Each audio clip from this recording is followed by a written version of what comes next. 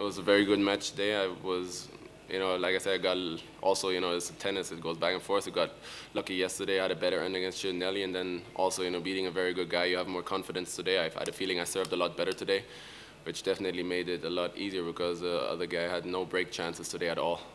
That's the messages I've been getting from my friends all day now since I just came off the court. It's like, okay, so you like the altitude. Yeah, it definitely helps. You can also play from the baseline, but it's a lot, for me, it's a lot harder to play from the baseline up here than most of these guys that they want to rally, they want to play back forth, and I'll probably hit the fence, so I'll go to the net. Well, the short distances from the net to the baseline, I'm fine, but I don't know if I would be doing 100-meter sprints against Usain. That's probably not going to be looking too well.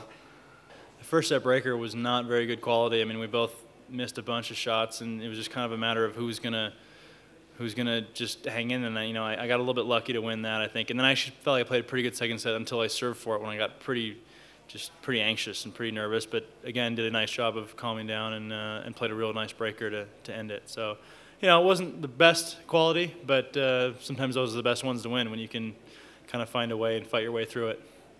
I was really lucky to win my first 2 or 3 games on my serve. I served so many break points, and on his serve I had no chance. I was like I won like 1 or 2 points. I managed to win this set, and after second set, I was happy because I felt I find something, a solution to return better. And he helped me also because he was not putting a lot of first serve in. I mean, it was a pretty close match. Doubles at high altitudes. There's going to be a whole lot of tiebreakers this week. I mean, it's tough to break serve, and we actually managed to break serve, but I sort of donated my serve back. I think if we had won that second set and managed to we would have a good chance in the tiebreak. But sort of no first serves and a double fault or 2, and sort of got them back in the set. So.